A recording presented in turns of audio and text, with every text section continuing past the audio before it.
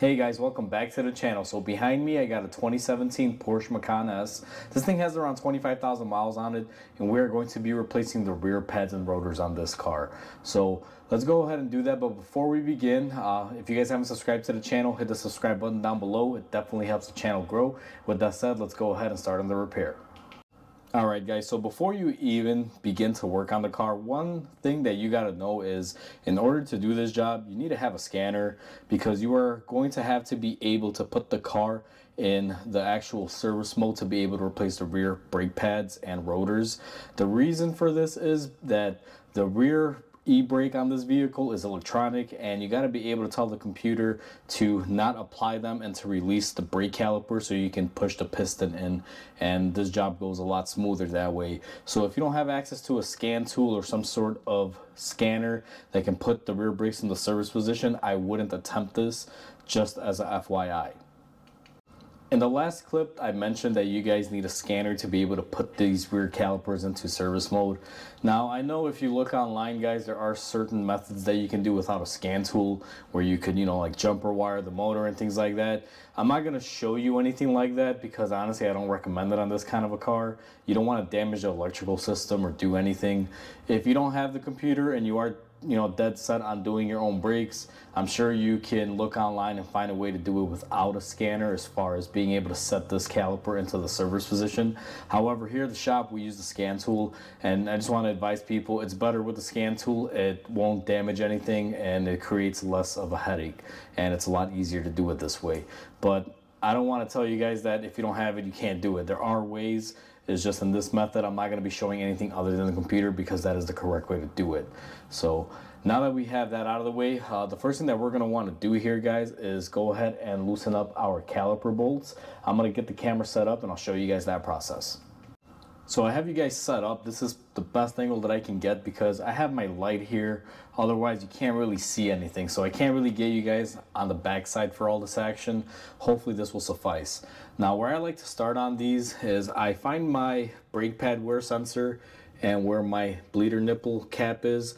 I'm going to go ahead and pop this off because Porsche uses this as a hold down for the actual brake pad wear sensor. As you saw right there, we went ahead and released it. And then what I'm going to do here also is use my little screwdriver to unhook the little latch that holds it, spin around our wire here, and what we're going to do is remove it off of its little bracket. Go ahead and press the tab in and go ahead and remove the car harness side from the brake pad wear sensor. Now also back here, it's going to be very difficult to show you. You have this connector which is going to be for the motor. I don't know how well the camera is picking it up there. I'm going to go ahead and disconnect that. It's the same exact way. You just kind of push on the tab. Since it is at an angle, I'm just going to use my pocket screwdriver to be able to get it off, and we went ahead and we disconnected that right here, and we got that off of our motor for our emergency brake. The reason why I disconnect that is not because you have to, it's just if you are able to do so, you give yourself a little bit more clearance when you remove the caliper itself to swing it over. So I'm going to go ahead and put my connections behind my shock here, if they will stay. Sometimes they do, but sometimes they don't. Hopefully that'll suffice for right now. Now that we have everything disconnected, guys, what I'm going to do here, if I'm able to, is go ahead and remove my brake pad wear sensor completely. Honestly, you can just kind of rip on these and pull them off. I have new ones. The reason why I like to remove the wire and everything, so when I remove my caliper, it'll just come off and I'm not trying to fight that wire or having it pull out with me. So you want to be careful with that. Just go ahead and remove it now. Next thing that we're going to do is loosen up our caliper bolts. Now these do have a tendency to spin. What you're going to want to do is have something to hold them. I normally just grab them with my pliers, and what I do is I go ahead and I just take them off. It's quite easy. It is a little tedious, but they're exactly like any other brake job. You got one on the top, one on the bottom. I'm going to go ahead and do this off camera, and I'll be right back with you guys once I have them both off. Since I showed you guys the top that I removed, it was right here. I just did it off camera. I'm going to remove the bottom one. It's the same thing. I'm going to use my little holding tool here. And I'm sorry guys that this isn't the best angle. It's just really hard to record this and do it. Now I'm also going to do the same thing down here that I did up top. I'm just going to hold it and then go ahead and loosen it. I just kind of want to show you guys at least the in-depth with steps to see how I do it. So I'm referring to this bolt up here that was there and then this one down here. Go ahead and take both of those off. I'm going to go ahead and work mine out the rest of the way, and then I'll be back on the next clip. Now that we have both of our bolts off, you can see the caliper is pretty loose. And this is where it's easy if you guys went ahead and put everything into service mode. This caliper will act just like a regular caliper. I'm going to take my screwdriver and just go ahead and push it back here. And you will see it moves like butter. It literally has nothing that's keeping it from going back into its place. If you don't put them into service mode, what'll happen is that you're not gonna be able to do it this way, and it takes a lot longer, guys. So having the right tool for the job is a big thing here. And I know a lot of you might say, well, I don't have a $2,000 or $3,000 scan tool, and I understand that. There are other ways to get around it that I mentioned. If you just kind of Google for the specific here, I'm sure you can find something. But we used the computer in this scenario, and you saw how easy it was. One thing that I'm going to do next, just to make sure my piston has gone fully engaged inside the bore there, making room for everything, I'm going to go ahead and hook up my tool here to compress it in all the way. Porsches are a little difficult. You can't just put like a standard tool in here. You got to use a similar style to this one, because this here will kind of blockade you. So if you use like the manual hand ones from back in the day, like the one with the knob in the middle, it's not going to work. Just to give you guys an FYI, you got to have something like this, because this little cover that they put here to pretty it up gets in the way and interferes. I do know that these come off, but I don't know if they're glued on there or what the case is, but you can clearly see this one can come off. However, I'm not going to damage it or do anything like that. I'm just going to use the tool that I have here, and we're going to take our caliper and lay it down to the side right there. The next step that we're going to want to do, and let me see my camera if it's even visible, but I'll kind of zoom you guys in.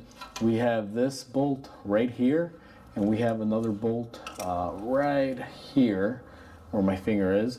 Those are the caliper bracket retaining bolts. We're gonna go ahead and loosen those off and get those out of our way. The angling here is horrible for these. Plus on this one, our caliper is actually in the way here. We're gonna have to move this a little further up, make sure it doesn't hang by our brake line, make sure it's supported. And I'm gonna take my wrench here and try to break these loose. The camera being in the way, I don't have the best angle here, guys, so if I block anything, I do apologize in advance. So we're gonna go ahead and loosen that one, and then we have the one on the bottom here. Let me see if I could get my ratchet on there.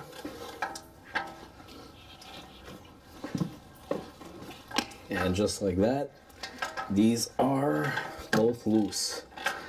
Now, what I like to do is break them loose by hand, and once I break them loose, I have my Milwaukee Impact ratchet that I have, and I just basically use this to drive them out all the way. The top bolt on these is going to be longer than the one on the bottom, I believe. Let me just see here, because it goes through a tang. So as you guys can see, the bottom one is fairly short, whereas the top one is fairly long. So the long one always goes on the top. Just be mindful of that. Now that we got those off, what we're gonna do is go ahead and remove our bracket, just like so. And what we're gonna do next is go ahead and remove our rotor. Now we're gonna remove our rotor, guys. It's quite easy on these. What I like to do is take a lug nut or lug stud, whatever these things are called, and go ahead and screw it in a couple threads. Now we're going to take our retaining screw off. If you'll notice, you have where your lug nuts go, and then you have this one torque screw right there. You're gonna wanna remove that, because that is actually the holder that'll keep it in place. we're gonna use our impact to take it off. Let's see if we get lucky and it comes off. So luckily it came off. It's just a small little bolt with the retaining screw that holds on the rotor removed. What we're gonna do next is go ahead and hit the rotor to get it off. Now we have new rotors, guys, so it doesn't matter really where you hit it. Obviously you just don't want to hit the hub or anything. You can hit it here on the face or hit it on the actual braking surface. I'll be honest with you, I'm gonna take the easy way out and just hit it on the braking surface, because if you hit it here, you can resonate it a lot more and be able to get it loose. If you hit it right here, it doesn't resonate as much and it doesn't really break loose real easy. So I'm just gonna take my hammer here and give it a whack. And as you saw, one hit, it came right off. And one thing I want to point out, guys, notice that my actual lug nut or lug stud, whatever you prefer to call it, held it from coming right at the camera and falling on the floor. It's very, very common that when these come off and you have to hit them like that, they fall right off and will either hit you or fall on you depending on the situation of how your car is lifted in the air. So always implement this and use one of these on here so it doesn't fall and hurt you. Because as you can see here, I can just go ahead and push it back, unscrew it, and then go ahead and take off my rotor, and no one really got hurt during the process. It didn't fall on my feet or come straight at the camera and damage the camera.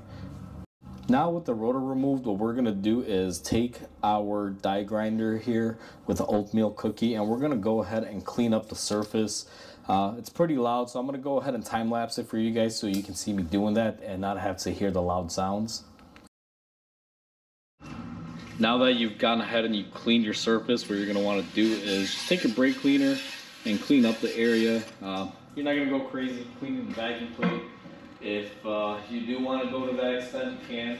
However, just cleaning it up pretty good like that, just getting dust out is all you really need. What you're going to want to do next is either let it dry just for a couple minutes, or take your air wand and just blow everything off. Since we are in a shop, we have air. I will use that to my advantage. And the next step is we're going to be installing our rotor. So to install your rotor, what you're going to want to do is go ahead and just put it into place and line it up. Now be careful, don't let this go, because this can easily fall out of there, guys. I'm going to leave it there for a second just until I get my retaining screw, and I'm going to make some room here on the opposite side because I am definitely going to be in the way of the camera if I don't. So what I'm going to do here is line up my screw, go ahead and push it in, and we're going to slowly bolt it back up. Now, I will be honest with you guys, the rear rotors on this car, the customer brought me, I don't know if they've been sitting for a while, but you can kind of see there's a little bit of rust factor on there. It's not anything major, it'll clear up when you drive it, but you can see there's a couple little dots there. I don't know what the story behind this is, but these parts were supplied by the customer. They were outside of a box when I got them. Maybe they had them for a while. I don't know what the case is. It's not going to impair or hurt anything. I just wanted to mention that in case you guys are noticing that. I want to give you guys some sort of explanation so you're not confused or baffled as to why that's happening. So now we're at the bench. We got our caliper bracket, guys, and what we're going to do is go ahead and take off the old pads and take off all of the old hardware. These clips just pop right off. Where I like to begin is I'll pull off our pins and we'll just apply some brake lube on there.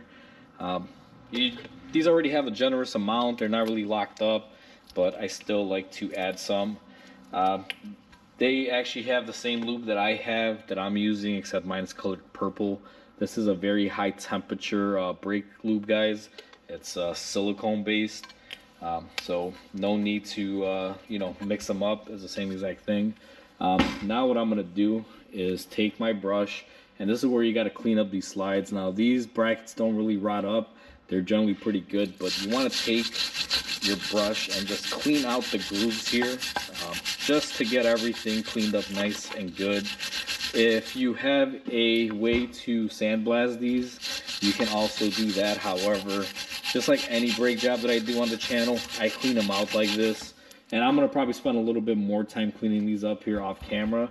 And then when I come back, I'll show you guys how to do the reassembly of the clips and everything. All right, guys, we got everything cleaned up, and we're going to be taking our new clips here, and what you're going to want to do is just go ahead and line them up and install them. These are really easy. I'll be honest with you, these are probably the easiest clips that you can do. They just go right into place. It's not like a lot of the other ones where you gotta match it up in here and then clip these and back and forth. Porsche did a really good job, or Volkswagen did a really good job at designing these. In case you guys don't know, Volkswagen, Porsche, Audi, all these is the same company, guys. What I'm gonna do next is go ahead and lubricate the hardware where my brakes go into. People have mixed feelings about this, depending on who you watch here on YouTube or the mechanic or whatever the case might be. Some people may say you're supposed to lubricate underneath these. Some people will do it like me. This is my style, guys. This is how I've done it. I've never had any issues or complaints. Plus, the way I think of it is you want to basically put a cushion where your brake pad is going to be sliding. So my brake pad slides in the grooves right here. I'm going to lube up the actual bracket where the brake pad slips into. If you grease up underneath there, all you can really do is stop, you know, if I'm rusting a little bit or something like that. But at least this way I'll have the brakes, you know, moving. And there are some folks out there that don't even lubricate them at all. They install them dry. Everyone has a different method. Don't hate on me. This is just how I do it when it comes to this process. You know, it's just how I've always done it. Always works, never fails. So I'm going to go ahead and take our bracket to the car now. We're going to reinstall the bracket. I have you guys set up into position, and we are going to be reinstalling our bracket. These are very simple to reinstall, just kind of like how we removed it. Just want to find a position for it, and it goes right there. Remember, long bolt goes up top, short bolt is on the bottom. What I'm going to do is try to position my top bolt first. This one is the easier one of the two. Once you can get a couple threads on that, it's a lot easier to do the bottom one. Let me just see here if I can find it. There it goes. And I always start off by hand threading it, guys. And now that we've hand threaded it, what I'm going to do is go ahead and tighten that up and get it torqued. Since you guys probably don't want to see me, you know, spending 5 minutes tightening these up, what I'm going to do is go ahead and, you know, stop this clip here. Just make sure you tighten it and torque it, whatever you do. As you guys always know, I don't really show me torquing stuff because someone's always going to have a different spec or a different method or something. So I'll leave it to you guys on how you want to tighten up your bolts. So I'm going to go ahead and do that on my end, and I'll be right back with you guys. Now that we've tightened everything up, guys, what we're going to do is go ahead and grab our brake pads. Now, one thing to keep in mind is the outboard pad is not going to have a cutout here, but the inboard one will. Make sure you don't mix them up, because the one with the cutout for the sensor is the inboard pad. And what you typically do on these is you just line them up and slide them right in, just like that. Make sure your hands are not filled with grease.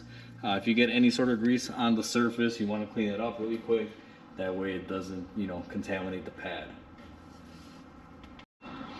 With the pads put into place, what we're going to want to do next is come around here and grab our caliper. Now, this is going to be a little difficult to show, but as always, guys, what you're going to want to do is put some of your brake grease onto your caliper. You don't really want to put a whole lot, but enough to where the metal-to-metal surfaces are coated. And you're also going to be putting some on the inside lip here. I'm limited into what I can show you right now just because of the angle of the camera and the lighting situation, but let me go ahead and position this kind of out this way, guys. You can see I put some grease on there and on these tabs on the inside. Once you do that, what you're going to want to do is go ahead and grab your caliper and position it onto your bracket. It should go on very easy. If you find yourself having to really hit this on there and position it or something of that nature, I would say stop, something's wrong, because it shouldn't take that much to put in. What I'm going to do now is go ahead and put my bottom bolt in. Just kind of get a couple threads worked in on that one. And on the top bolt, you're going to have this bracket, and the top bolt has like this weird weight on it. I'm assuming this is for vibration dampening or some sort of noise. So they came with new hardware in the box. I'm reusing, or I should say I'm using the new hardware, not reusing the old hardware. We also have this bracket that holds onto the brake pad wear sensor. These two go together like this, and hopefully it's in the frame here. I'll actually position you guys a little bit up. I'm going to see my witness marks from before. So this bracket was on here like that. And then we're going to go ahead and take our new retaining bolt there and just go ahead and start it up by hand threading it. Now what I'm going to do is go ahead and tighten everything up. And once again, guys, I'm going to do this off camera. You guys can tighten your stuff how you want. I tighten mine my way. Just to save everybody some time and hassle. I'm going to do it off camera, and then I'll be back once it's time to do the next step. Alright guys, so the last step in this now is going to be to install your brake pad wear sensor. Just note that the side that has this gold clip or copper clip is going to be facing towards the piston, and the side that's thicker that has more plastic is going to be facing towards the brake pad. It goes right here in the channel. I showed you guys the cutout earlier. All you really have to do is go ahead and push it on there. And once you get it positioned on there, the way they hold these on, if you guys saw earlier in the video, the first thing that I did was I popped off this little cap, the dust boot for the bleeder. It basically routes in there, has its own little area, and what you're supposed to do now is go ahead and find your connector, which is right here. And we're going to clip the two together. Now I'm going to zoom the camera out a little bit here, and hopefully I can show you guys the rest of this the way it should be. Let me see if my camera has any more adjustment. But what I'm going to do is clip it into place.